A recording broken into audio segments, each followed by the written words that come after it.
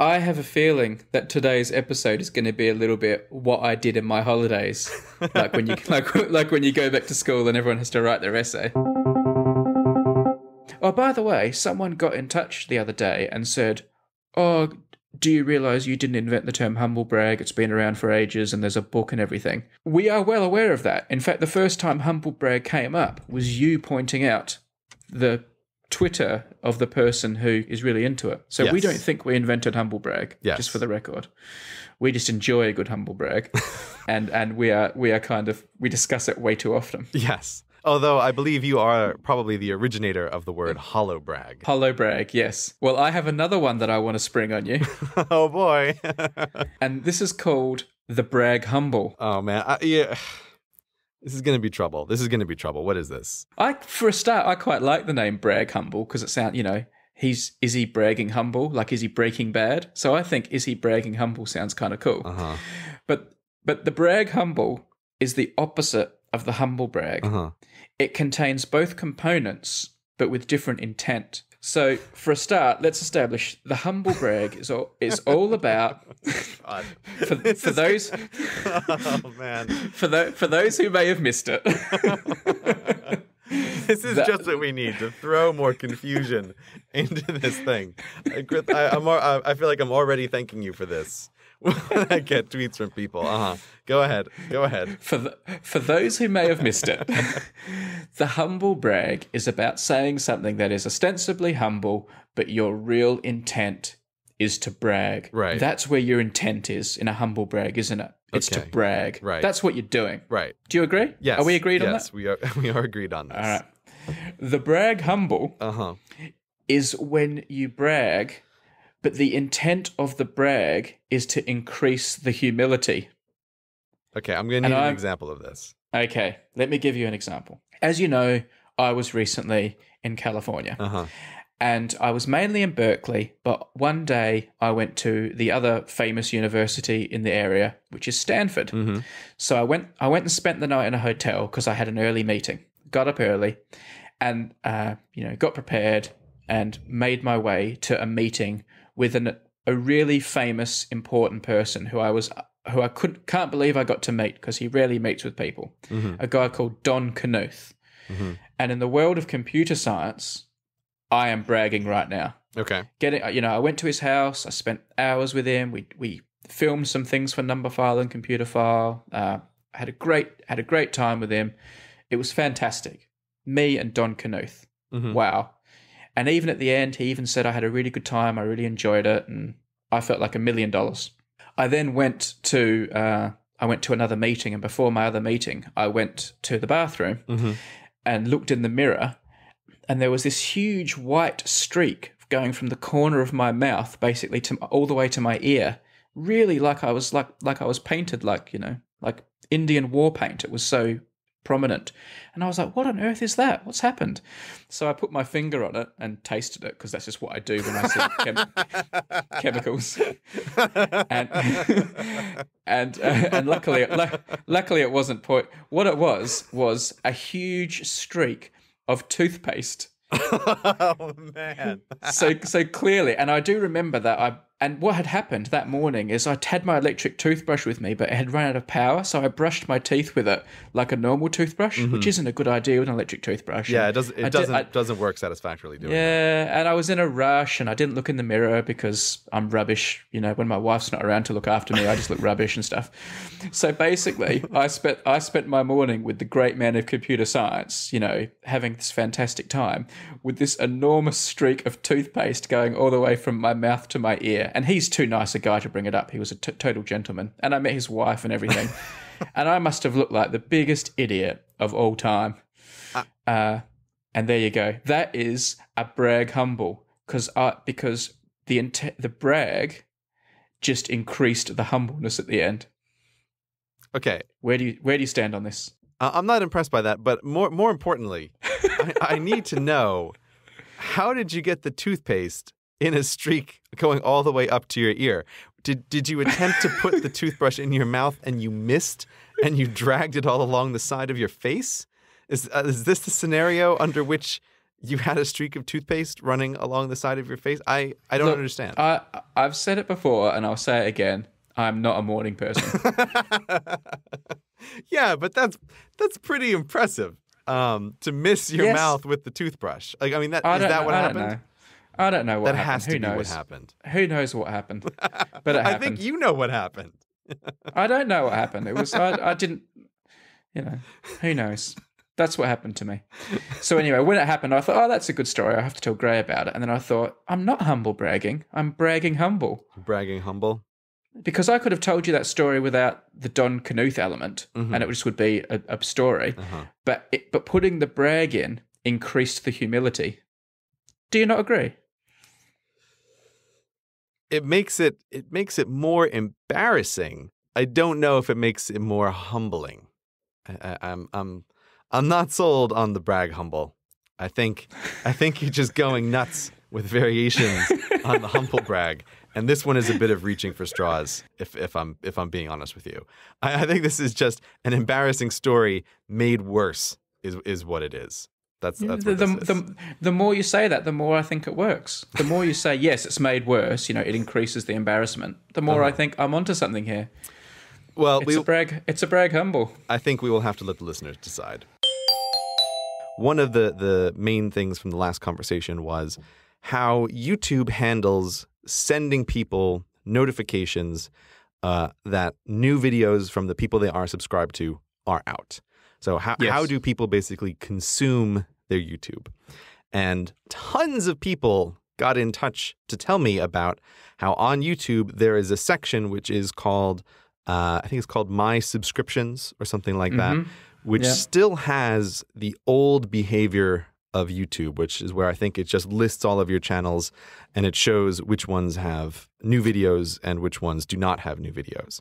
And I was very much aware of this when we were having this conversation. This was not a new piece of information, but I just wanted to point out as a little minor thing that whenever you're talking about stuff with computers, you have to assume that the default action is basically what everybody does. Because so few people ever change the settings. I can't remember where it was, but I read some analysis from app creators about how many people ever change any of the settings in their apps, and it is basically nobody. Certain kinds of people are completely blown away by that information because I'm the sort of person who is like, ooh, I downloaded a new app. Before I even see what it really does, let me look at all of the settings. What can I change? How can I flip these switches? Ooh, maybe I want it this way. Maybe I want it that way. And I haven't even used the thing. And so the idea that most people just, they go to YouTube and they never change any of the settings is sort of foreign. And for many of the people who are really into YouTube, the power users, that is also kind of foreign. But if something is the default, you just have to assume that that is what everybody uses. And the people who don't use the defaults are a vanishingly small percentage of the population. So even if there is a solution on YouTube, it is functionally irrelevant. So that was my only other piece of follow-up.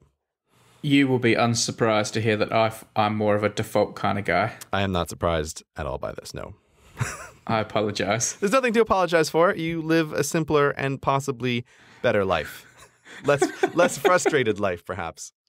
There was one more thing I wanted to tell you about, and this I don't know where this fits into the show, but I just wanted to tell you about it because it was on my mind. I had a lot of spare time while I was away, sort of sitting alone in my hotel room, washing toothpaste off my face.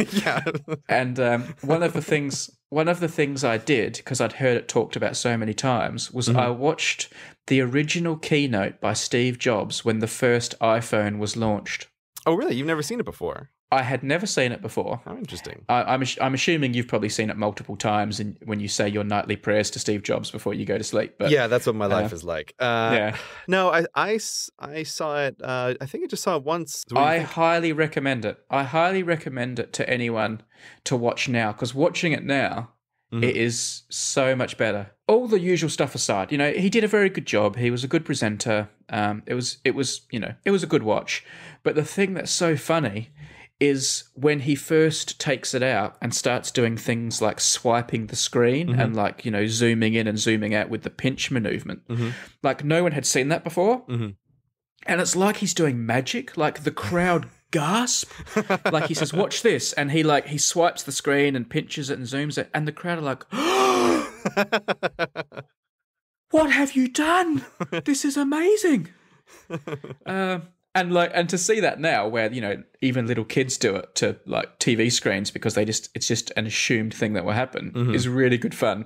And to see something so recent, but to see people react that way made it all worthwhile. 2007 is that? I think that's right off the top of my head. I don't know. I have to look. Go on, tap tap tap, tap tap tap, click click click click click.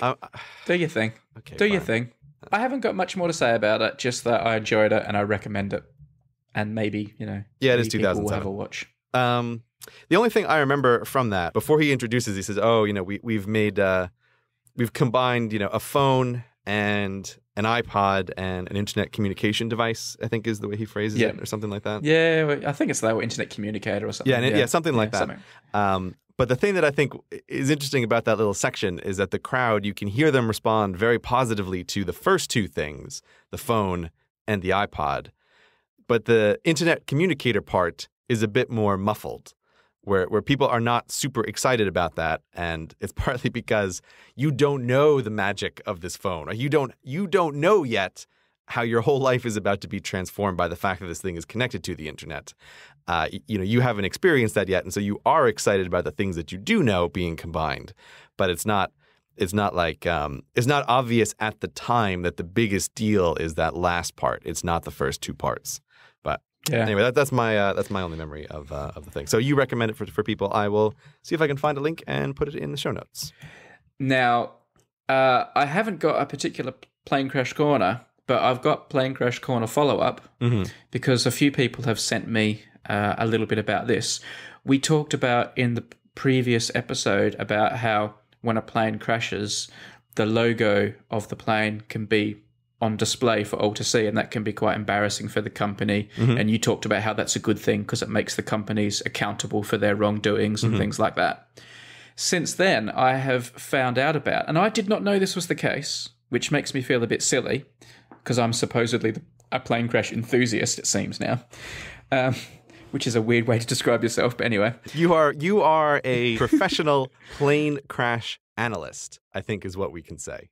No, I consider myself more of an amateur plane crash analyst. There's ads on this podcast, buddy. At this stage, you are a professional. I would consider myself more of a hobbyist when it comes to plane crashes, but this is not relevant.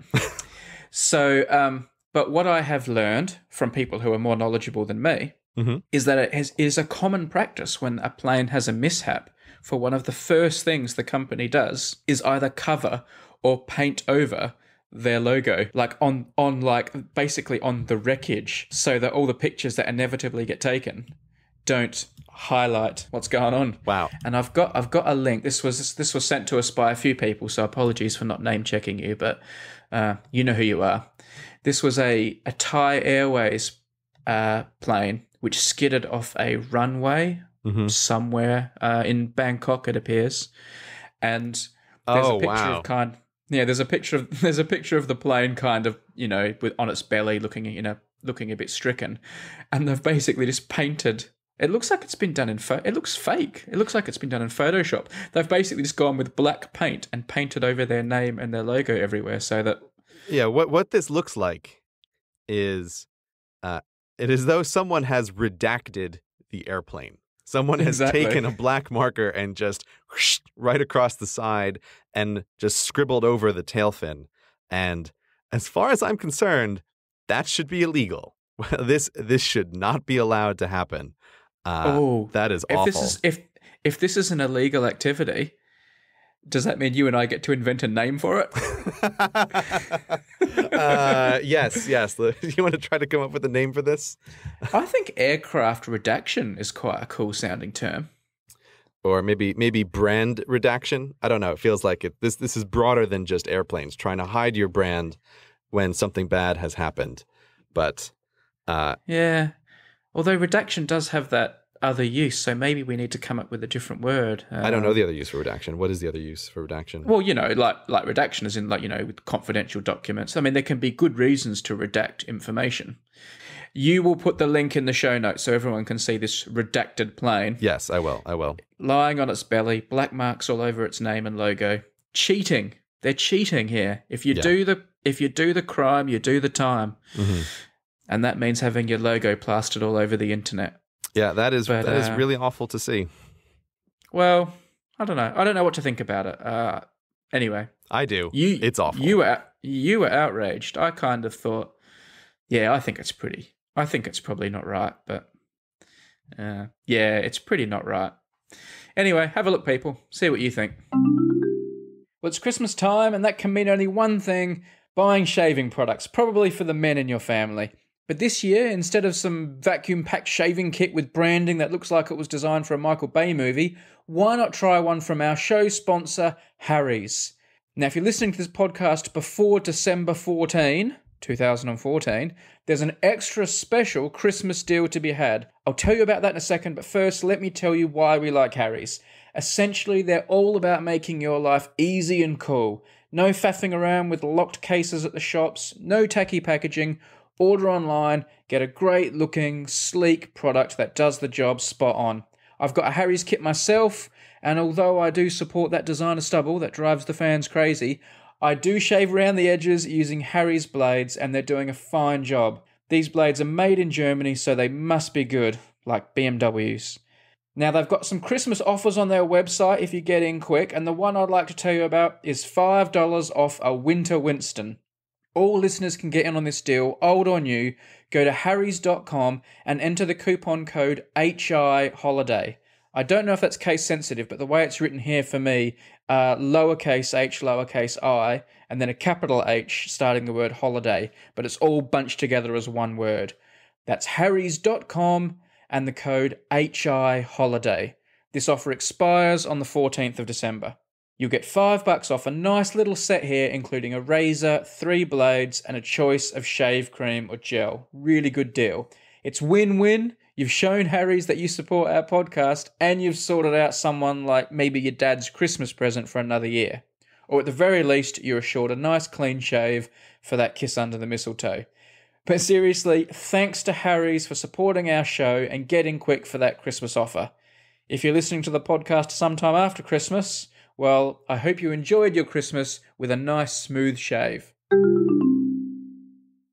Now, another reason this may be a short show is we have spent so much time together lately. Yes. In fact, I would go so far as to say we're almost sick of each other.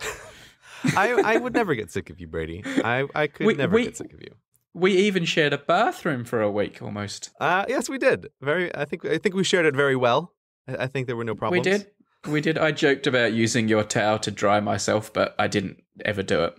I assumed that you didn't ever do it. On my way back from California, we went to Alabama and met with Destin from Smarter Every Day, Henry from Minute Physics, and Dirk from Veritastium. And I'm never going to stop doing that, by the way.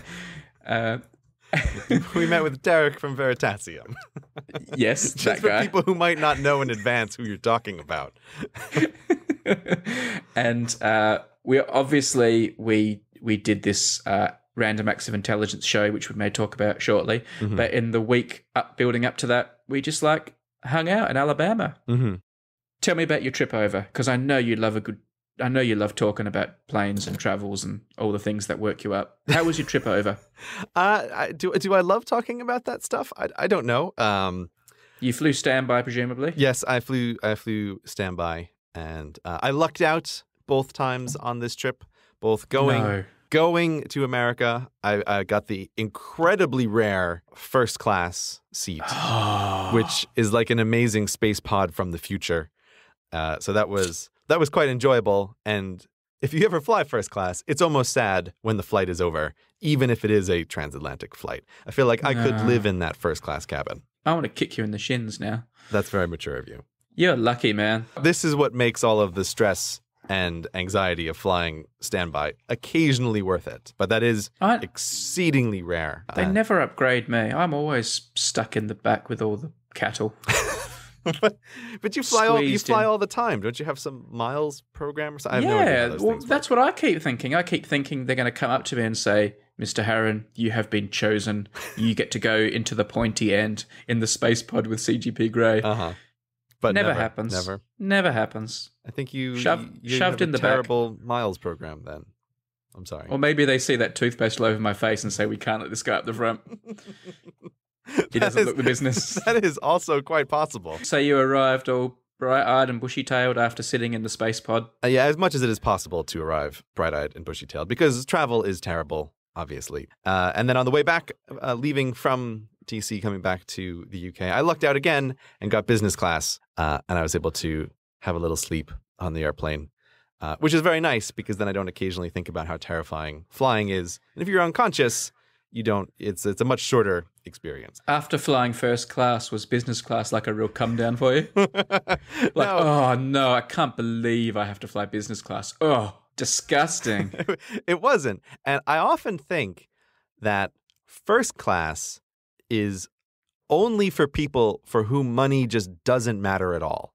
Because first class it's like if you look up the prices sometimes for, say, like a London to JFK or a London to DC trip, first class tickets will be 3 times as much as a business class ticket, and business class tickets already run $5,000 to $10,000.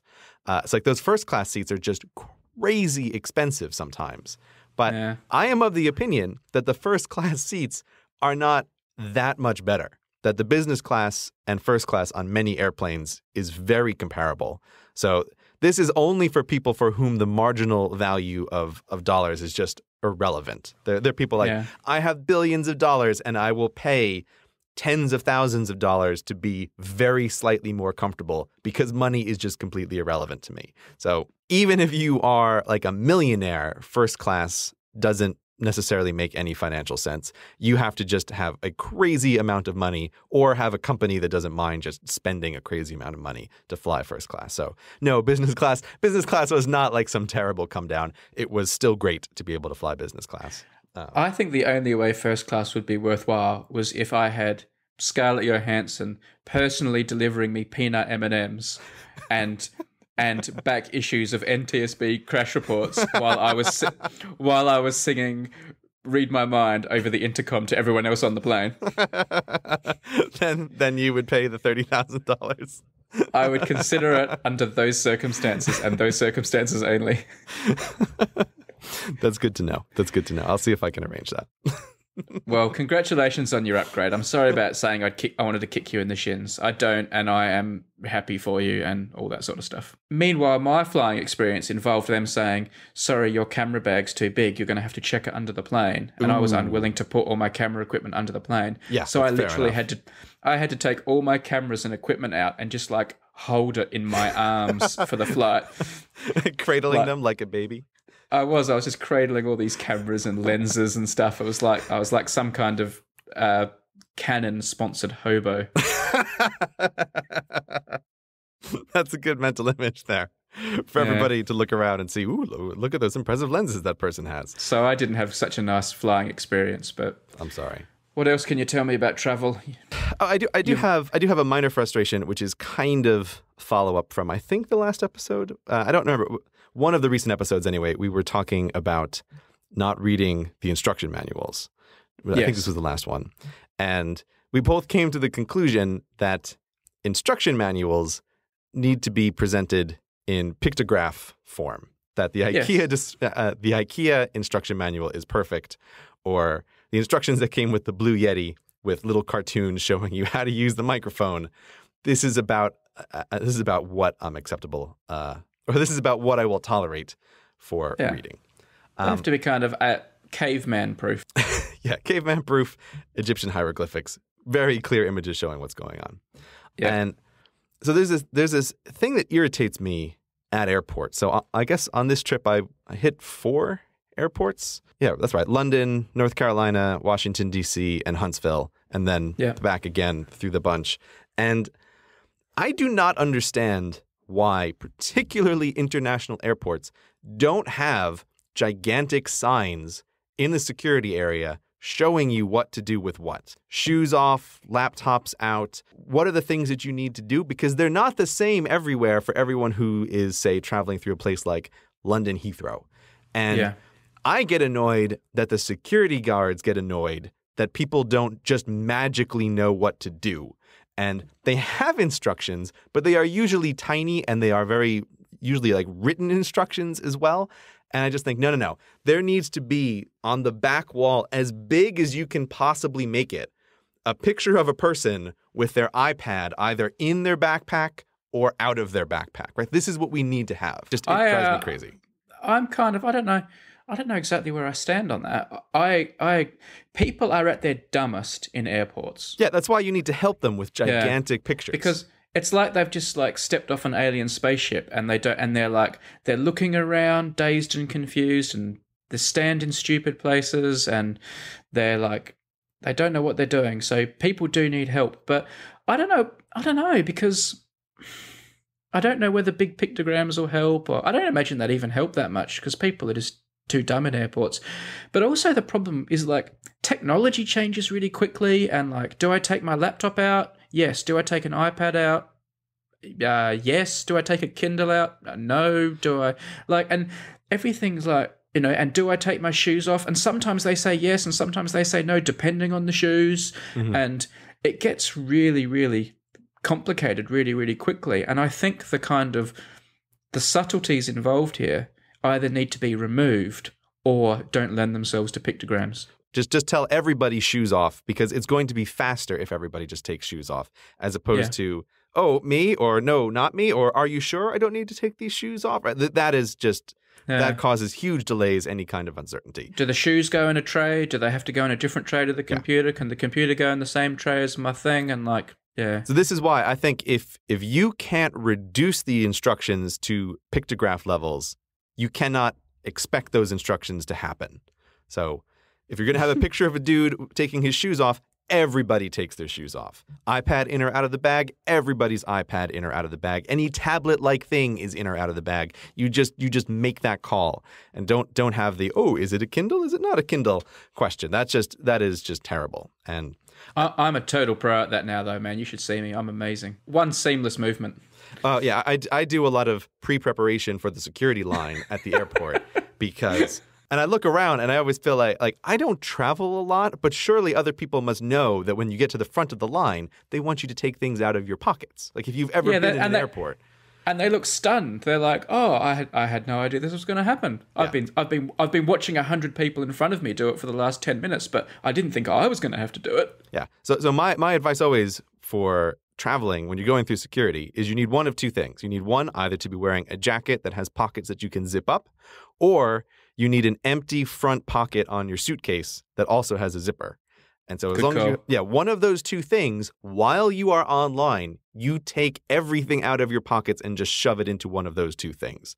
And usually for me, that's my jacket. So just everything goes in the jacket, zip up the pockets and put it through the X-ray machine. No problem. Man, that's good advice. That should have been the 11th commandment when Moses came down off the mountain, because that is a good call. It makes things so much easier. But the iPad is the really tricky one, the in or out one, because I asked several security agents and I got different answers about no, of course not, and yes, of course, always iPad in or out. And this is also my first time flying in America after the rule change that they've just made about having electronics on during takeoff and landing. I don't know if you were aware of that, but it used to always be. They used to have the big lie where it was like, oh, if anybody leaves their iPhone on, this whole plane is going down, right? So everybody has to turn off all their electronic devices during takeoff and landing, which was manifestly wrong, right? People don't even know how to turn off their iPhones. People just don't. So obviously it was okay. But they changed the rule. But now they have this very confusing announcement, which is it's something like, please stow away all large electronic devices, and small electronic devices can be used during landing and takeoff. So where's the line here, by the way? Like, where does an iPad mini fall and an iPad and a Kindle and a... Well, so the first time this happened to me, I thought, oh, well, look at me. I'm here with an iPad, and I have the regular full iPad Air size one. And I thought, well, clearly this is a large electronic device, so I'm going to put it in my bag. But then I look around, and I notice other people, while we are taking off, are reading on their iPads. And then I feel like a sucker sitting there being bored with nothing to do. And so the next couple of flights, I had it out, but I felt like I needed to be kind of sneaky about it. But the flight attendants never said anything. So I thought, oh, okay, I guess an iPad counts as a small electronic device. Clearly doesn't seem like it should to me. But that announcement is not helpful. What is large? What is small? I don't understand. They should just say laptops away, tablets are fine. I think that's a lot clearer. But I don't know, Gray, if you're going to be engendering a lot of sympathy and love from the listenership as you talk about your problems with which electronic devices you can have out while flying first class from England to America. Well, I only had my iPad with me. I didn't have anything else. So while we continue talking about your millionaire lifestyle, I wish. I see the next item on the list. Oh no, you're not going to bring this up now. This is a terrible time to bring this up. I shouldn't put this stuff in the show notes. I see that while you were not sitting in the space pod, you were living it up in the airport lounge. Oh God. Okay. Come on. I need to explain myself now. You do the crime, you do the time.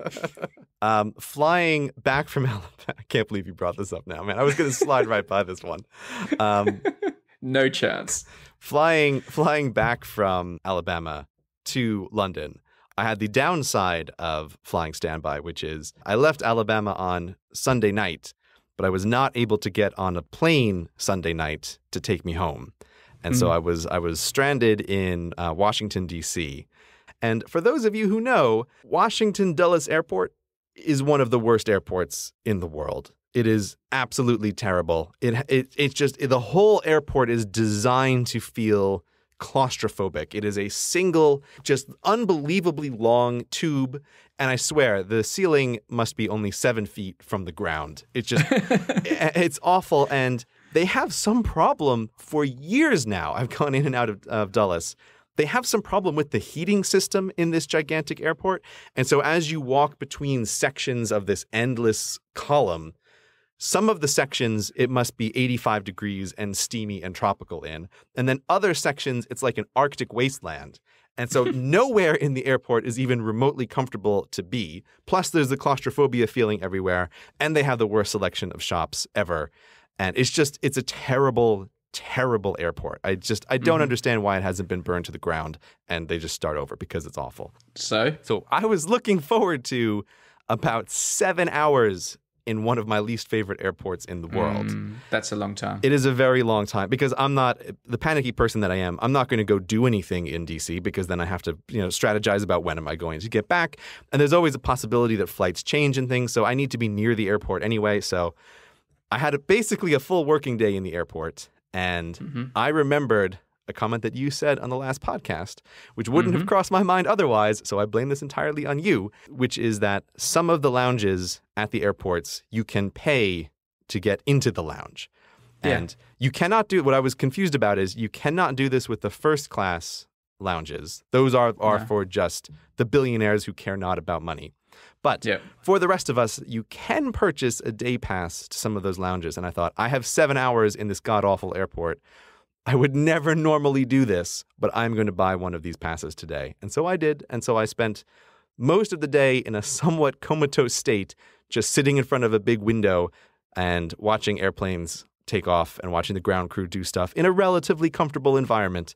So that was a little airport lounge experience. But I'm going to blame it on you because I wouldn't have done it if you hadn't mentioned it last time. And I wouldn't have millionaire jokes aside, would you do it again? Like, was it good advice? If I had... What would be my cutoff point? I think if I had 3.5 or more hours at Dulles, I would buy the pass again. I think that is the point at which it makes sense. Less than 3.5 hours, it starts becoming, this is just I'm not sure this is entirely worth it. But Dulles is really awful. So it would also depend on how tolerant I'm feeling of the world in general. But I think that's the cutoff point. So anyway. My flight back from Chicago got delayed by 4 hours. Were you just on the runway? No, I was inside. They hadn't put us on the plane, but they were fixing like the brakes or something. Oh, I hate it when there's a mechanical thing. I start getting nervous about the plane, Yeah. If you've been on a plane where they had a mechanical thing and you're flying over the ocean, I mean, it's already hard not to think about the black abyss of water that awaits for you below the airplane. It's extra difficult when you know you're on a plane that they just maybe barely fixed a few hours ago. I get vertigo sometimes just even thinking about what is beneath the airplane, especially when it's over water. That's no good. Because on land, you have a chance. On land, you have a chance. On water, nothing but death awaits you if you crash in the middle of the ocean. It's just over. Over if you're lucky, quickly. Not, it could take days. Sorry. Sorry, I didn't mean to keep going on like that. I was trying to stop myself. I thought I was the morbid plane crash guy. You're encroaching on my territory there. This is a personal fear. You are interested in the deaths of others. I am interested in avoiding my own death. And on an airplane, it is shockingly safe air travel. But there is that situation of you have no control. Sometimes I find my mind wandering towards the pilots and thinking, I wonder if he got a lot of sleep last night. Or what if that pilot just had a divorce and he wants to kill himself and he's going to take all of us down with him? What could we do under that situation? Not very much. Not very much at all. No. And so you just, you start thinking about all the worst case scenarios, plus mechanical failure, all right, plus dying of exposure in the water. Anyway. I hope you're enjoying your flight, Tim. I was watching a Louis C.K. special the other day on Netflix. Mm-hmm. I think it was the one called Hilarious. Mm-hmm. And he was talking about people who complain about having their flights delayed and how angry that makes him. Mm-hmm. Because they're like, I was delayed by 2 hours, and they get really moany and whiny, and he just wants to turn around and say to them, you were flying like in a tube at hundreds of miles an hour through the sky, and you magically got from one place to another. That would have taken weeks or months in the past, and you're complaining about a few hours delay. And that has made me a little bit cautious at the moment about complaining about my 4-hour delay. And apparently I get some kind of refund or something from the airline if I go to a website that I have not yet gone to. I should do that. Yeah, you're going to get right on that? If I kept lists, I would put it on a list. That's exactly why they make you do a thing before the refund. They know almost everybody doesn't do the thing. That's why you have to do a thing. They don't just give it to you. I must do that. Yeah, if they just came out and just gave you a few 20s, that'd be cool, wouldn't it? Yeah, but that's not what they're going to do. No, and it will be vouchers to have to fly with them again, no doubt. Yeah, that's almost certainly what you're going to get. And they never upgrade me. I'm terribly sorry. And it's your mum's airline. Oh yeah, I'll see what we can do about that. Spoiler alert: we won't be able to do anything. Well, I'm hoping maybe you can. My mate had my best man changed to his family thing, so he could fly him to my wedding. But you can only change it once every 6 months or something. Who your designated person is. Yeah, there's a whole bunch of limits on that, and it's not going to happen, Brady. But your parents quite like me, don't they? Okay. So I visited my parents for a week before the Alabama thing, and my parents are probably listening right now because I swear. Well, not actually right now, but yeah, but listening to the recorded thing. Yeah, I swear, one of the most popular topics of conversation in the house was how much they love Brady and how great Brady is on the podcast. It was nothing but a whole bunch of love for Brady, and also a whole bunch of concern about Audrey and Lulu, and they were just super into how great Brady is. It was a strange experience to be their son and to feel like, let's talk about Brady some more. Do they, clearly they have never met me, or they would think very differently, but do they not ask about you, and do they not say, I love that little joke you made, or that was a really good point you made on the podcast, or? Okay, so to give you an example of the kind of comment that I had while I was home, my mother said numerous times that you are really likable, and she wanted to know why I could not be more likable like Brady. She goes, everybody likes Brady, not everybody likes you. That's clearly not true. She's obviously not reading the Reddit comments. I think she's reading the reviews on iTunes, which are very pro Brady, and then sometimes pro me, sometimes anti me. But that's okay. But anyway, the point is, they love and adore you. So I may very well actually find myself without any standby tickets the next time I try flying, because all of them have been given to you. That might be the case. Oh, that would be nice. I don't want to drive a wedge between you and your family, but I probably would for standby tickets. Fair enough. Also, you might have to cut this next bit out. Uh-huh.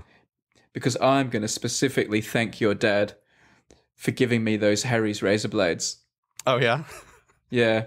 And I know he made a big deal about it not being a big deal. Uh-huh. Because, like, for those who don't know, I can't get my Harry's razor blades here in the UK yet because they're not delivering here. But Gray's dad got me a secret stash and sent them with Gray, and they were waiting for me. And they were given to me on the condition that I not thank him or email him or do anything, because it sounds like he's a pretty humble guy. Well, two things about this. One, I will take this moment to point out that there were no presents waiting for me when I came home, but there was a present that I was supposed to deliver to you. So, and my parents know how much I hate carrying extra stuff in my luggage. But this was, no, you need to bring these to Brady because we really like him. And the second thing is that my family, we haven't really done gifts for birthdays or holidays for a very long time. And it's just because we're not, as a whole family, we're not a real we heart stuff kind of family. So we don't have a whole bunch of needs. And so then trying to buy stuff for a bunch of other people who also don't want anything makes for a difficult holiday. And so everybody was a lot happier when we decided, you know what, let's just get together instead of doing all of these things.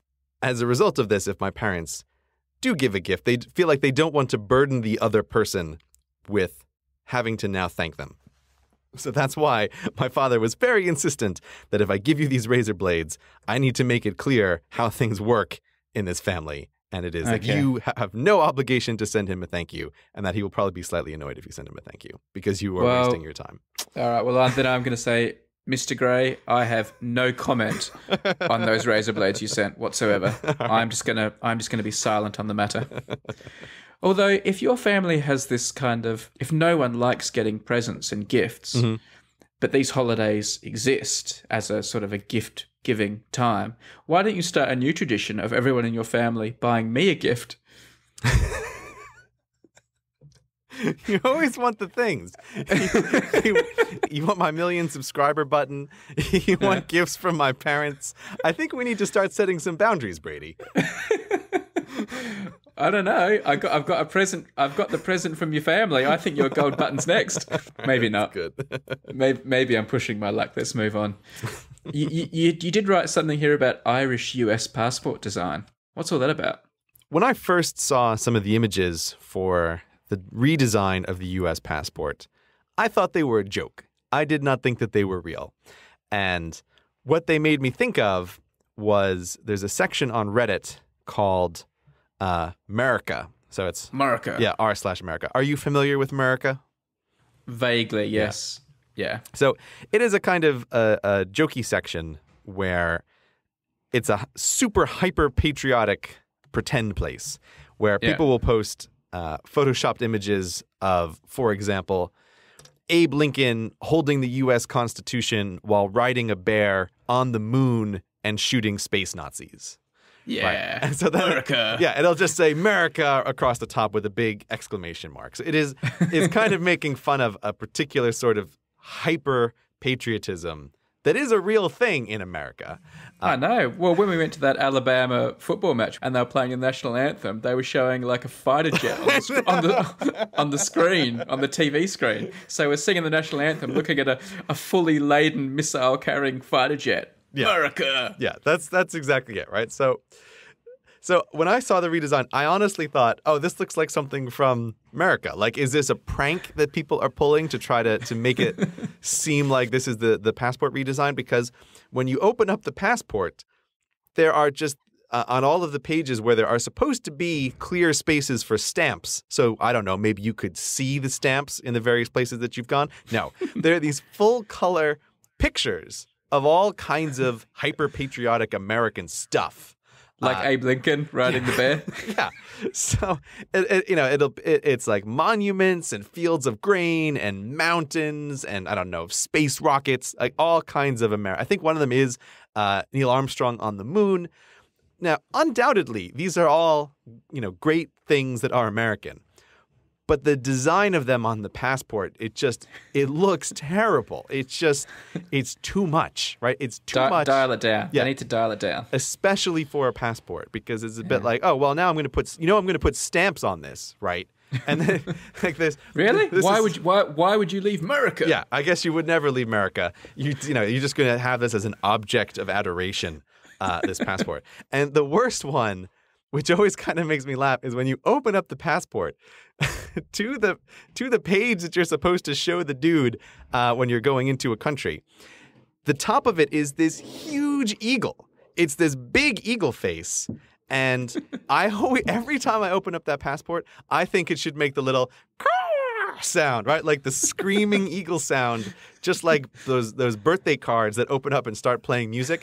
I'm honestly surprised that they didn't put a little sound effect in there for when you open up the passport. It just looks unreal. It just like this can't possibly be the actual design, but it is.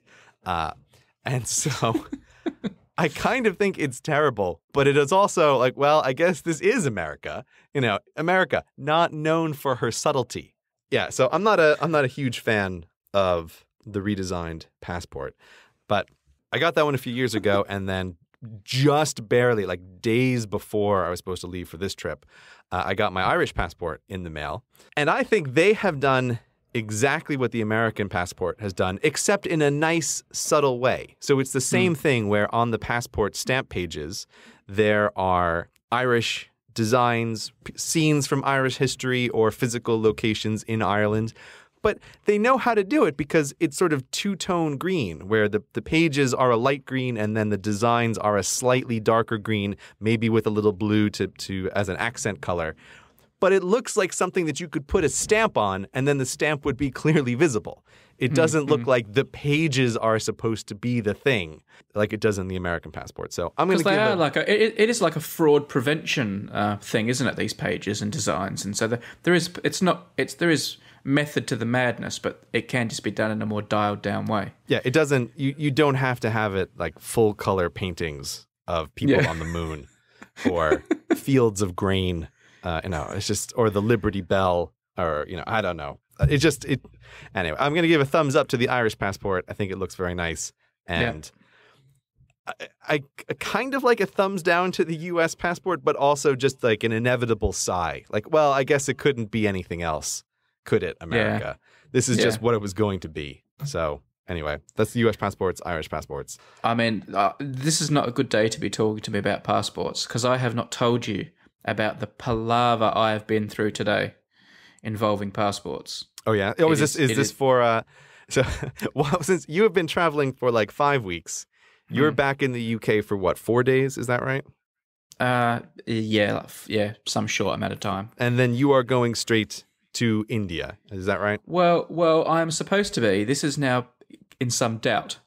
Oh yeah. Because basically I require a visa to go to India. And you have to be in the UK to apply for your visa, so I couldn't have done this in advance. And I don't know if you have much experience with Indian bureaucracy. Do you know how hot India is? I'm never going to India. I love the people of India, and I'm very thankful to any of them who watch my videos or listen to this podcast. But your bureaucracy is not one of my favorite things. I've been a few times before. It always causes problems, and it's caused me tremendous problems today, to the point where I doubt I will get my visa in time for the flight on Sunday, which is already paid for. So we'll see what happens. But I don't know. I think, do you know what? I'm going to edit this before we even start, and I'm not going to tell you the story, because it's a little bit too it's too much. World. It's too much. But the highlight. But there was one highlight which will appeal to you. I like that. I like that. Whatever. Now I'm really curious. Like, what is the story that is 2 first world problems for our podcast, which is basically first world problems? Yeah, exactly. I'll have to ask you offline about this one. But my curiosity is now piqued. But the moment you will enjoy was when I went to Birmingham, which is a city in the UK, as most people would know. I went to Birmingham, which is where I had to do this. For various reasons, I was told I couldn't apply in Birmingham because I live in a part of England where they don't accept applications. So anyway, I said, well, I'm here now, so what are we going to do about this? And it turns out, by chance, I did have an address in another part of England that I could use. And they said, all right, you can use this other address. You can put your application in here, but you're going to have to refill out the form. And I couldn't, it had to be typed and everything. I couldn't just cross it out and put a different address. They said, you're going to have to redo the whole form, retype it all online. And I'm like, oh, for goodness sake. All right. Well, where can I do that? And they said, well, 4 blocks that way is a library you can go to. So I was sent to this library, like in the middle of nowhere, where I then walked in and like had to book a computer and then sit down and refill out this form that I had filled out the night before, retyping it all. The computer then crashed and I had to do it a third time. And then I had to pay my 30 pence to print it out on the library computer. How frustrating. Walk back to this centre, get another number and get in the queue again. And every time I went up to the counter, there was some other little tiny piece of minutiae that had to be done. Oh, now we need you to fill out a declaration saying what cameras you're going to take to the country. Oh. So I then had to go and get a scrap of paper and I hand wrote, I am Brady Harron and I will take a Canon C100 and 2 microphones. And in the end, I gave them all these pieces of paper. And then they were like, okay, this will take 3 to 4 working days to process. And I'm like, well, I'm flying on Sunday and it's Thursday. We have 2 working days. Can I pay you an extortionate amount of money to have you do it sooner? Mm-hmm. And they were like, no. Oh, God, that's a good bureaucracy. No. If you were applying for a business visa, you could do the same day service, but you have to apply for a journalist visa because you will be filming something while you were there. There's no flexibility anywhere. And India is just so... It's like the Indian bureaucracy in the UK reflects India itself. It's just huge and unwieldy and inflexible. And in the end, I just walked out and said, all right, well, I'll try and pull some strings, which I've been trying to do today, but it's not going to happen. I'm not going to get this visa. I'm not going to be on this plane. I'm going to be letting a few people down. Mm-hmm. I don't know what's going to happen, but it was just... I think the Indian bureaucracy is letting a few people down. Yeah, and it's this weird mix of super low tech and trying to be super high tech. So they've got this terribly designed website that breaks all the time, and they're going through some transition at the moment. And I've talked about it enough. It was a bad experience. And it's always a bad experience. And I love the people of India, and you have a nice country, and you're very good at cricket.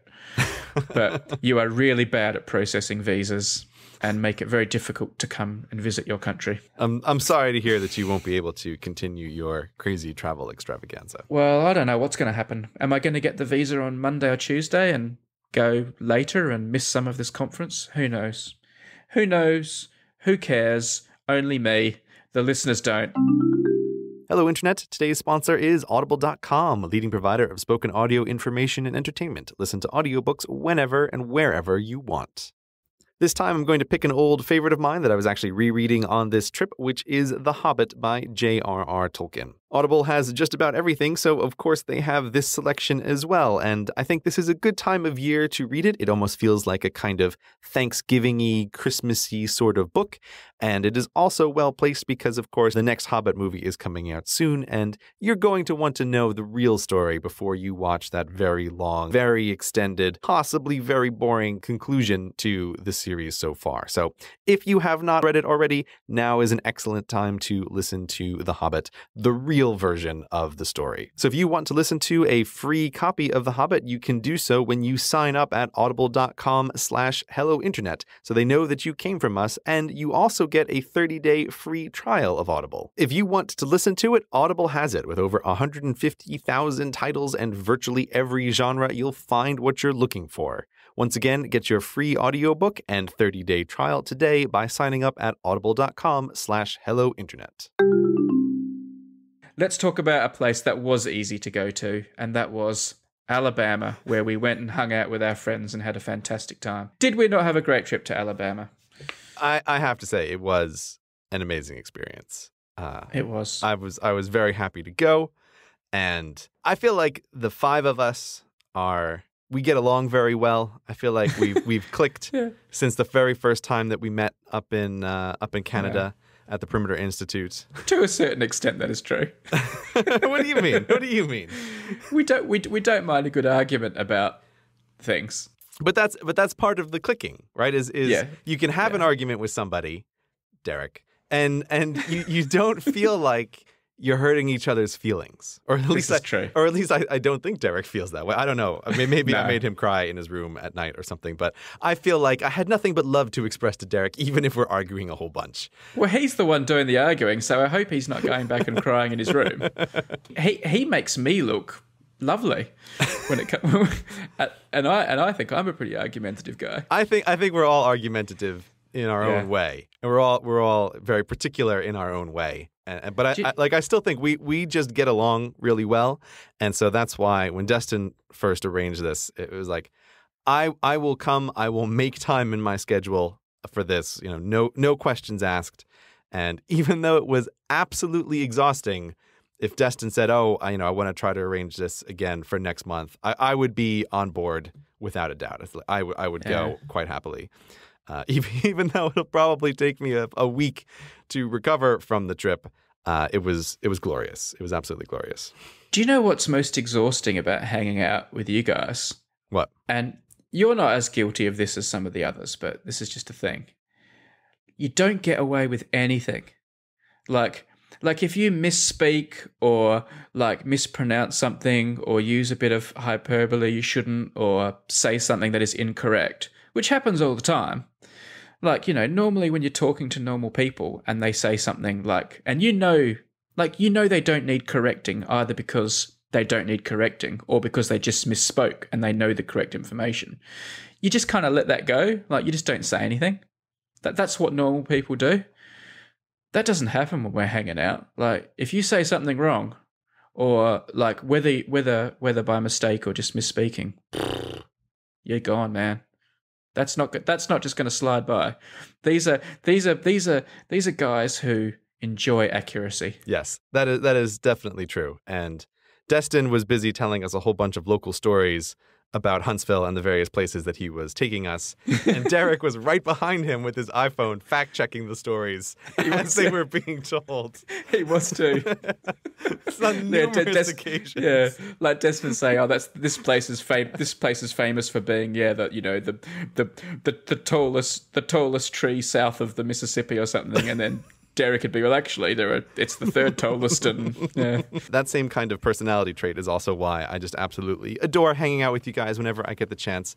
And I think what really set things off on the right foot was when Derek and Destin were picking me up from the airport. So I was the second person to arrive. And so they picked me up from the airport. We've done the initial, "Oh, hi, how are yous?"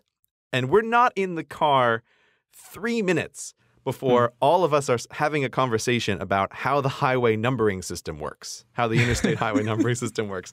And I thought, I love this. This doesn't happen with anybody else. Everybody else, there'd be like this whole big, boring, "How was your trip? How did things go?" Sort of like we started the podcast with, right? Yeah. But with them, it's like you can almost guarantee that any conversation is going to turn both very interesting and super nerdy really fast, because somebody knows something about something or other. And you just, among the five of us, you just need someone to make an offhanded comment, and boom, we're in deep on how the highway numbering system works, or what are the editing rules for Wikipedia, or just numerous other topics that came up. And that is why I absolutely love hanging out with you guys. And it was just great. But it is kind of mentally exhausting after a whole week.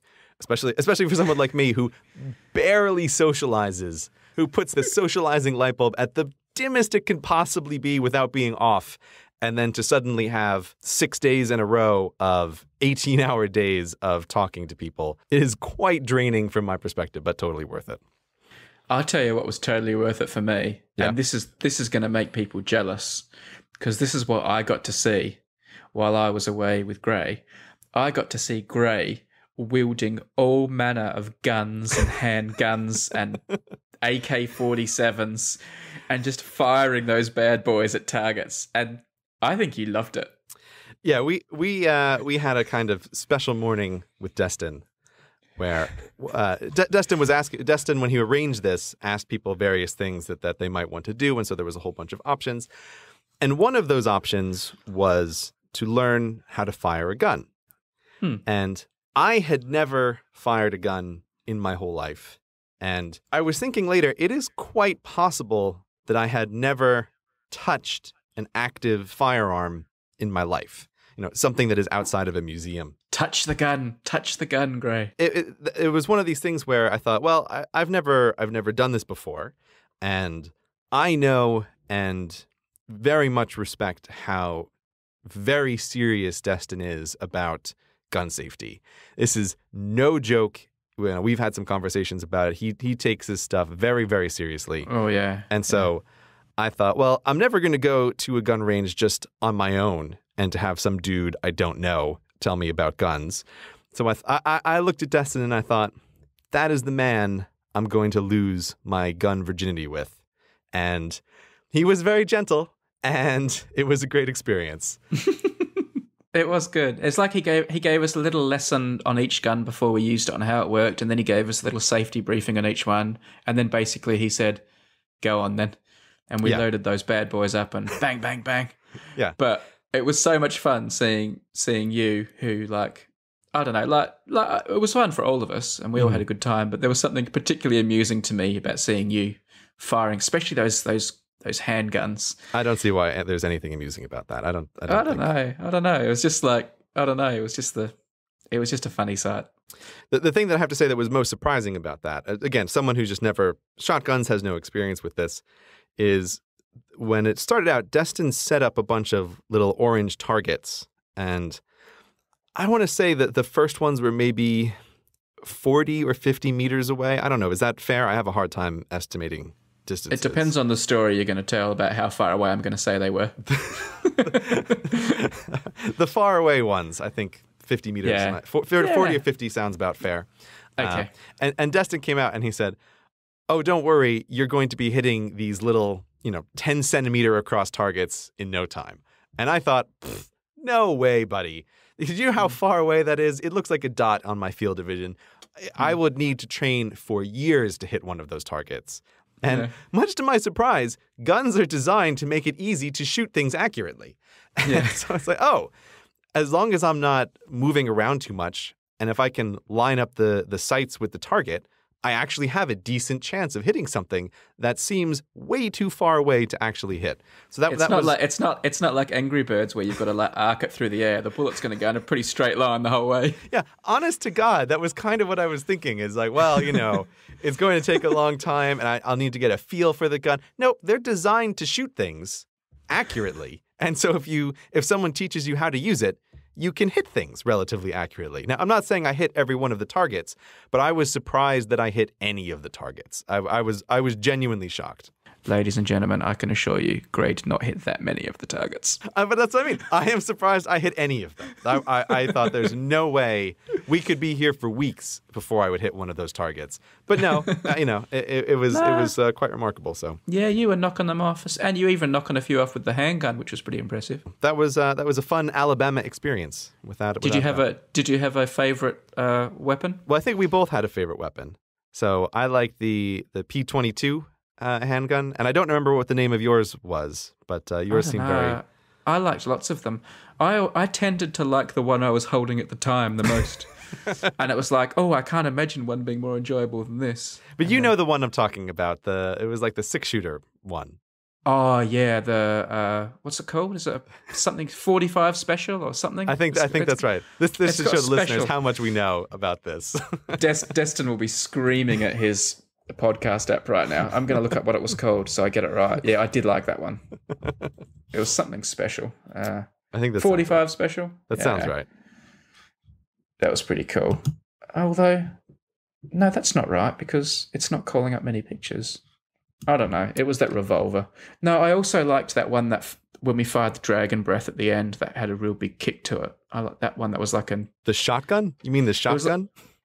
Yeah, but the one that was kind of an AK-47 version of a shotgun. Ah, okay. This is one of these things where it is difficult to describe, but there were just so many guns. What's an arsenal of guns? Is that the collective name? There was just this table of guns of all various sizes and shapes. It's not like, oh, we can't remember the names of the 2 guns. We must have fired 10 different kinds of guns, at least. So it was definitely it was a very memorable experience. I enjoyed it a lot, and if you ever have to learn about gun safety, I would highly recommend Destin as the man to do it with. He was very serious and also very, very accepting as a teacher when I would do something dumb, like try to shoot with the safety on, or just like other just idiotic things. So he was very good. He was excellent. And in true style, we did spend the hour driving to the site talking about gun laws and stuff in the US. so we had this big heated debate about the pros and cons of gun laws and where we all stood on it. Mm-hmm. And then basically we got out of the car and said, all right, let's load them up. Which was kind of funny, but anyway, it was a good experience and it was done very safely, and we were very grateful for it. Yes. We had a great dinner with his parents that night too. What wonderful people all his family were. They were so kind and nice, and Tara, his wife, organising everything, and they were so good. I feel really bad that they were so nice. I can't imagine I could ever be that nice a host. Well, this is exactly it. I struggle to put into words Destin's family.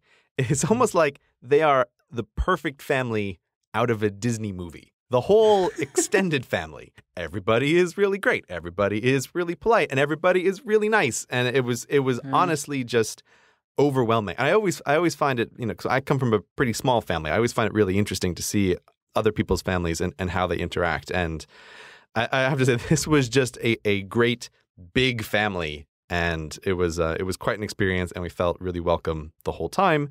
And I was just overwhelmed. But perhaps the most important and the one of the great discoveries from Destin's family was a delicacy that was prepared for us on multiple occasions.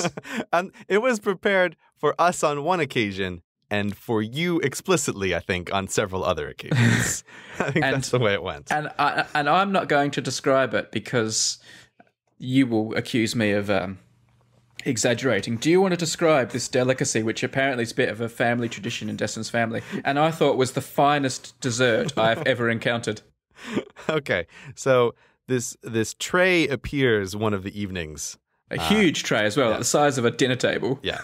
This tray appears, and it looks like it is just strawberries on the top in a little bit of strawberry sauce. But there is a surprise underneath. That's like Jell-O. It's like set in Jell-O, isn't it? Yeah. It's kind of like Jell-O on the top with strawberries, but very intense strawberry flavor. Yeah. But underneath the layer of strawberries, there is a layer of whipped cream, which is like, okay, so far so good. I can understand this. This is understandable. But then the bottom layer is crunchy pretzels, which doesn't seem like it fits with the other two.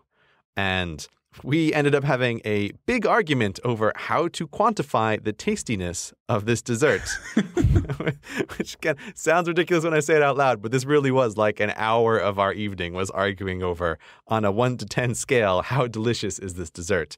And you were taking a very strong 9, possibly 10 stance. No, I never said 10. I was going 9, and then I maybe downgraded to 8 just to leave myself some wiggle room. But the thing that disappointed me was some of the others gave it too low a mark, basically. And the whole time they were giving it this too low a mark, they were just downing the stuff by the bowl. Henry must have had 3 bowls of the stuff. It was fantastic. It was one of the real discoveries of my trip to Alabama. Yeah, well, all of the food in Alabama was delicious. Now, as the listeners may guess, I'm a relatively picky eater. I don't like to try new foods. I like things real consistent, especially if it's going in my body. But I have to say, Alabama was probably one of the only places on earth I have ever been where I felt like, whatever, just order the food. At one restaurant, I even delegated the power of my order to Destin, which is something I would never do anywhere on earth under any circumstance. But I was like, you know what? I have been here 4 days. Everything is delicious. I don't have any idea what to order on this menu. You just do it, dude. And he ordered a whole bunch of stuff. And I was like, this is all delicious. This is all amazing. So Alabama, thumbs up on your food. I gained 5 pounds in a week from eating everything. It was amazing, but I could not live there because I would obviously die of some kind of obesity-related disease if I spent 2 or 3 years down in Alabama. So excellent place to visit, but I could not possibly live there because the food is too good. So, I mean, the main reason we went was just to hang out with friends, and we did this shooting, and we ate this yummy jello, and we went into a cave, and we went to a football match, and we did this amazing tour of NASA, the Marshall Space Center that was arranged. But another big thing we did, of course, was the Random Acts of Intelligence show at the Rocket Center, which 600 people came to. Yeah, well, to back this up, I have a couple lessons about Destin. The first, we've already mentioned on, I think, one of the extras to this podcast, which is do not discuss potential titles for videos with Destin unless you have a full working day to give over to that project. Yeah. So you will be engaged in this conversation for forever. And the other lesson that I learned on this trip is do not agree to do something with Destin on the premise that it is going to be small. Destin can only do things all the way. Yeah. And so I went back and looked at the old emails, and it started as, oh, hey, let's have this trip just together in Alabama, and we're just going to hang out, and isn't that going to be great? And then over time, it progressed to, hey, maybe we should have an informal meetup in a park with some people who might want to meet up with us if we just say something on Twitter. And then it was, ooh, maybe we could do at a university, like a little panel. And then it kept ratcheting up in this way when I wasn't paying close enough attention to all of a sudden, I felt like I did not understand the full scale of this thing until I was actually in Alabama and it was tomorrow. Where I was like, oh, we have the Space and Rocket Center, and there's going to be a Saturn V rocket above us, and there's going to be 600 people, and there's a huge screen, and there's audio-visual checks to be done. It just turned into this enormous thing. So, and we were greeted by the local tourist authority. It was it was like a big deal. Yeah, the whole thing was just crazy. And I kept thinking, I don't remember signing up for any of this. I don't exactly know how I got here. And it is somewhat nerve-wracking to see how real this thing is. If that had been presented to me at the start, I would have said, no way, are you crazy? I'm not going to do that. But somehow, Destin just kept ratcheting it up a little bit over the months, and you never say no at any particular point, and suddenly you find yourself on stage in front of 600 people for the first time. So, yeah. But it was, again, it was a great event, but it was surprising how much effort Destin was able to put into it and how well he was able to pull off the whole thing when it started as just oh, maybe we'll do a thing. So, yes. You know how I was joking before about how if I was flying first class, I'd want Scarlett Johansson giving me peanut M&Ms and all this sort of stuff. If I was going to put on a show and I was joking around and you said, where do you want your stage to be, Brady? I would say to you, all right, here's the stage I want, Gray, make this happen. I want a Saturn V rocket above my head, suspended from the ceiling. And then I would say, I want a real Apollo lunar landing module and lunar rover to my left. I want a real Apollo return capsule that brought men back from the moon to my right. In fact, put a moon rock there as well while you're at it. I want Apollo memorabilia in every corner. I want the parachute from an Apollo lunar module sitting above my right shoulder. Make that happen. And you would laugh at me. I would. And that is exactly what we had. Yeah. It was like Brady fantasy stage. The only thing that would have been more amazing was if halfway through Scarlett Johansson appeared and started giving me peanut M&Ms. Oh, I should give you a Speedmaster. That's what Scarlett Johansson comes up and gives they did bring a Speedmaster on stage for me, so that part was covered. I guess they could have brought a tray of that pretzel jelly strawberry stuff on stage. That didn't happen during the show, but I did have some afterwards back at home. Yeah, it really was the perfect Brady stage. I have a hard time imagining that there will ever be a stage that you could love more than that one. Yeah.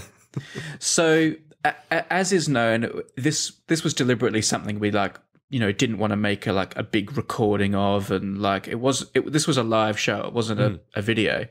So I don't think we're going to rabbit on for ages about what we did and things like that, because maybe this will happen again one day, although I doubt it listening to some of your comments. But one thing that we should talk about, because it's quite interesting, is the fact that you were there. You were on stage. I mean, you don't make a big deal about public appearances and plaster yourself all over your videos and post photos of yourself like the rest of us show-offs.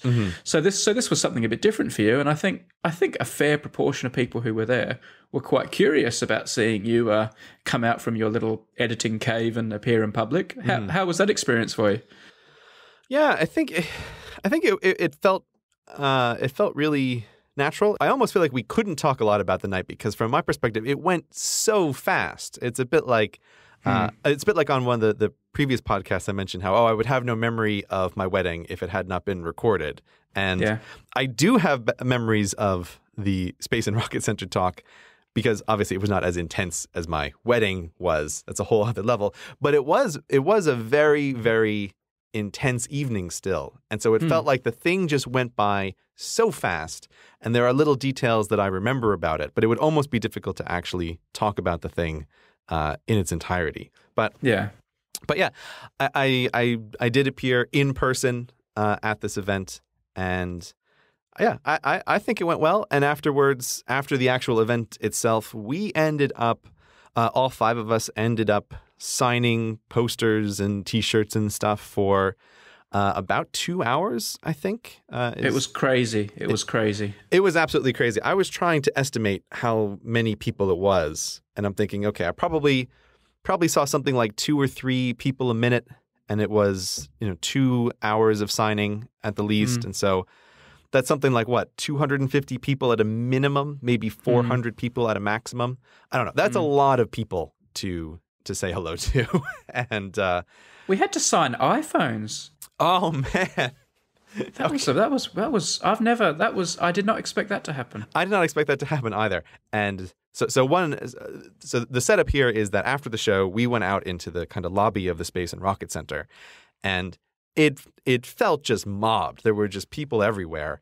And I ended up being in a corner with a kind of semicircle of people around me and just pulling people out and signing and saying hello and shaking hands and all this stuff. Like, that went really well. That was really nice. But I do remember the first guy who came up to me and said, "I want you to sign my iPhone." And I thought, dude, I don't know if I can handle this kind of pressure. And just to be clear, this is with a pen. Yeah, with a permanent marker. On the back of the phone. On not the actual screen. iPhone. Yeah. On the metal part on the back. That was strange. Yeah, I don't know if I can handle this, but I did say, okay, if you look me in the eyes, man, and you tell me that you're really okay with this, I'm going to do it. And so he did, and I signed it. And I have to say, signing an iPhone is a very pleasurable experience. The back is nice and solid. The pen moves nice and smoothly. Compared to signing something like a T-shirt, signing an iPhone is a total joy. So I made this comment, and a bunch of people around heard this, and then I ended up, by my count, signing 4 iPhones in total over that event, because other people were like, "Oh, do you want to sign my iPhone?" And I thought, well, once you sign one, you've broken through that isn't this terrifying barrier. Sure, I'll sign everybody's iPhone. This is way better than signing posters. I feel a bit bad about the one I signed because... Did you mess it up? Did you mess up that man's phone? No, I didn't mess it up, but I mean, obviously what happened was a lot of people sort of went around like to all 5 of us and just got them to sign things like a poster and stuff like that to have like the collection of people who were there.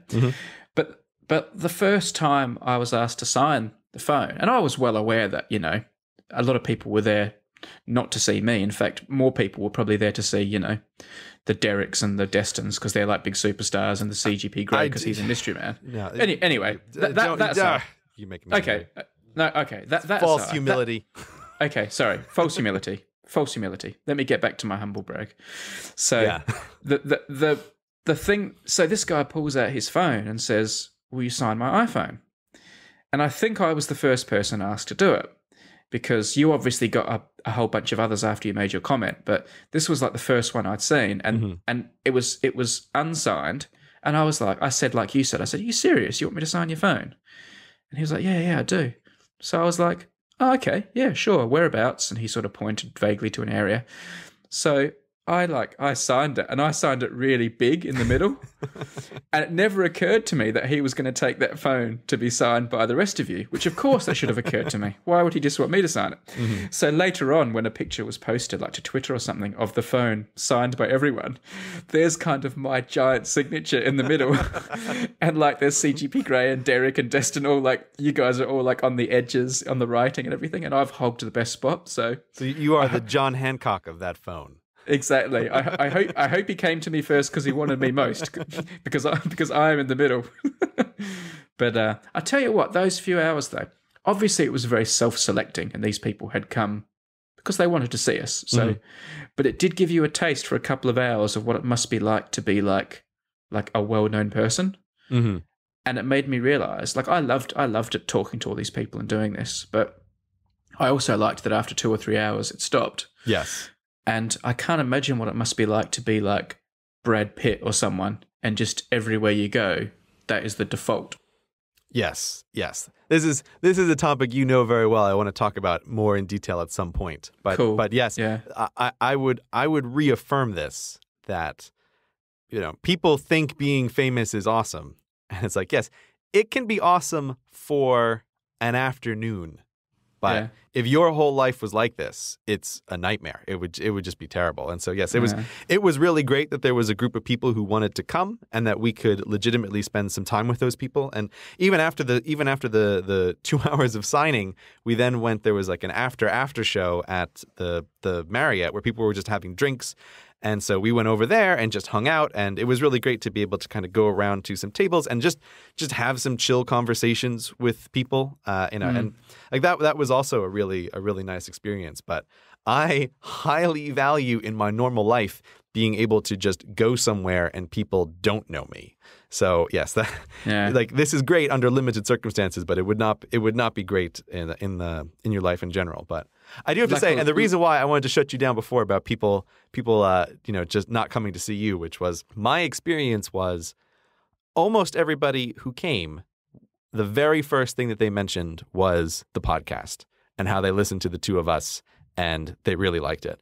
And I found that just very notable and very interesting, that there was really strong Hello Internet listener presence at the Random Acts event. And I thought that was really interesting, and just lots of people saying how much they like the podcast. And that was one time I felt like, oh, this is really nice. I'm glad people like it. So I would have preferred it though if they'd said, like, I don't know who that CGP Grey Joker is, but I think number file and periodic videos are just awesome. No, it was fun. You obviously posed for like loads of selfies and stuff like that with people, which was and this is obviously, these are going to just find their way around the places people share things like people do. Yeah. You're cool with that? You've got no problem with, because you do value your privacy, but you've just sort of said, oh, well, there we go. Well, so the thing about this is, as you might imagine, I have thought about this kind of decision for a while. And someone asked during the event if I was okay with pictures, and I said yes. Obviously it's fine. So yeah, if you go on Twitter now, you can search for pictures of what I look like. I still recommend that you don't. Like, I wrote that article about the faceless voices, laying out my reasons for from my experience, lots of podcasts I listen to or audiobook narrators I listen to, I prefer to not know what they look like. Yeah. And so I wrote an article trying to tell people that. And I have actually received more than a few emails from people saying that they have regretted their decision to go find out what I look like. And I understand that. I don't take that as they're horrified by how horrifically ugly I am or anything. It's like, no, I get that. I completely understand that feeling of it's kind of better when you don't know the person. But but some people really do want to know. And so if you do, you can go on Twitter and search for the pictures, and I'm sure you'll find them and they'll come up. But yeah, it was something that I was thinking about for a long time, and it was really, really ever since I crossed the 1 million subscriber mark, I noticed that I was starting to have a lot of anxiety about trying to keep my picture off of the internet, which of course is just an impossible task. And also, I am no fool. You look at the trend lines of technology, like we are not heading into a world that is more private in the future. We are heading into a world that is less private in the future. Yeah. And so if you are a person who does any kind of work in the public sphere, you can't have the same kind of control over your anonymity that you would as a normal person, because even normal people have a difficult time with that. So I guess I was having a lot of just stress about trying to keep that tamped down. And I also just want to say, trying to keep pictures off the internet, that was something that I was doing. But there is also like this whole team of other people who I have interacted with over the years who have also helped me with this, and I cannot possibly name all of them. But I do just want to say, like, my ability to keep my picture off of the internet was not a one-man project. There are a lot of people who helped me with this and helped take old stuff down, or just helped protect my anonymity in some way. So I do want to say just a huge thanks to all of the people who did help with that. Like it meant quite a lot to me. After the 1 million subscribers, I could feel the tide changing on this, that there was just too many people. And so it's like economics with Gray. The stress of trying to maintain this was beginning to outweigh the personal benefits of the anonymity. In a perfect world, I would remain anonymous forever. But of course, that's not the world that we actually live in. And so I thought, well, I have to do this in at some point in some way. And then this is when Destin started talking about doing an event. And I thought, oh, this kind of works out perfectly. And I have to say, my experience now is that I am just hugely relieved to not be stressed out about this anymore. Because I used to just get kind of very anxious sometimes when people would send me emails that were something about my picture, and I thought like, oh God, what is this? What am I going to have to worry about now? Or just like, I am very happy to have that part of my life be over. But sort of related to the fame thing, like we mentioned before, I still have a hard time imagining I'm ever going to be actively promoting me. Like, I don't think I'm going to be in my own videos. I like doing the animations, and I think they work. And I probably won't put my own picture on my about page on my website. I did have a brief experience with this a few weeks back with the Mile of Pie video, because obviously you were there and found your way into various shots because you were helping out basically. I did say to you, do you want me to go through with a fine-tooth comb and take you out and censor you? And you'd obviously had reached this decision already, and you just said to me, look, just leave it. So obviously there was a few... I told you that I know I wouldn't be there if it wasn't okay for me to be in background shots. Because it wouldn't be fair for me to go to this thing and then tell you, oh, you have to spend an enormous amount of time and effort making sure that you digitally erase me from every shot. Yeah. But I did find it funny because, and mildly creepy, but more funny, that obviously people figured this out because we talked about the video on the podcast. And the lengths people went to on that video to sort of isolate who you were, like they would go through like the credits of who was there, and then like do this sort of process of elimination, and they were taking screen grabs and they were using like aerial shots to figure out what you were wearing. It was like CSI. Yeah, and that kind of stuff is totally creepy. Like, there's no way to look at that, and even though the people have the best intentions, it just feels subjectively creepy. And so, yes, I am very happy that for stuff like that in the future, if the conversation comes up where people go, oh, which one is CGP Grey? Someone can just link to one of the pictures on Twitter and go, that's CGP Grey. If you must know, there he is. It's this one. But we don't have to start like tracking down everybody who's appeared in this video and putting them up on a cork board with strings connecting to different addresses and stuff. Like, we don't need to do that anymore. We just know, and it's fine. So I'm happy to have that situation be different now. I love that you went for the corkboard and the strings, like the very un-Grey-like way of doing it. That's kind of cute. That's the way crazy people look in movies. Yeah, sure. No, they would have it like in 3D, and there'd be strings all across their room, and you wouldn't be able to walk through the room because they've done it all like, yeah, hero style. Yeah. Although it is, some people like as you said, you were asked during the show, oh, do you mind if we, post pictures and stuff. And you said no. I mean, you jokingly said it was. I think you said like it was your coming out or something. Yeah, That got a nice laugh. And yet some people are still posting pictures from the event, like their selfies with you, and they're like censoring out your face, like they're putting something. Maybe they don't like what you look like. Well, what I love about that, I did not expect that. And I saw a whole bunch of people do that exact same thing where they posted the picture of them with me, but they put the stick figure over my face. Yeah. It never occurred to me that people would do that. But I thought, oh, this is great because I can retweet these photos. Like, look at these pictures from this event.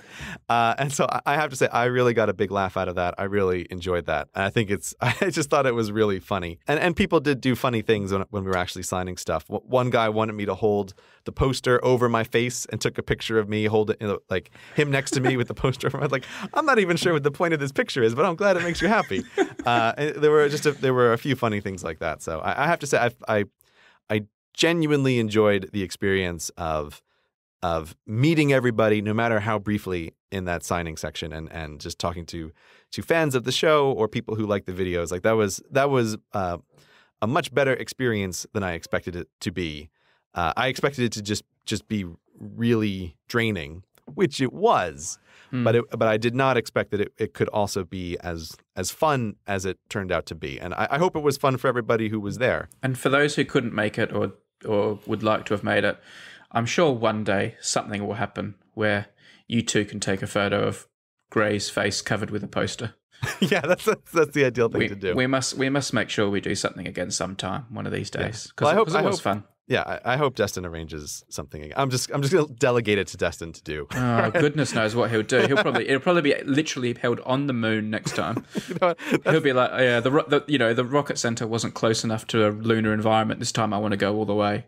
That's a good point. I think maybe I will delegate the next one to Henry. Henry should arrange the next one.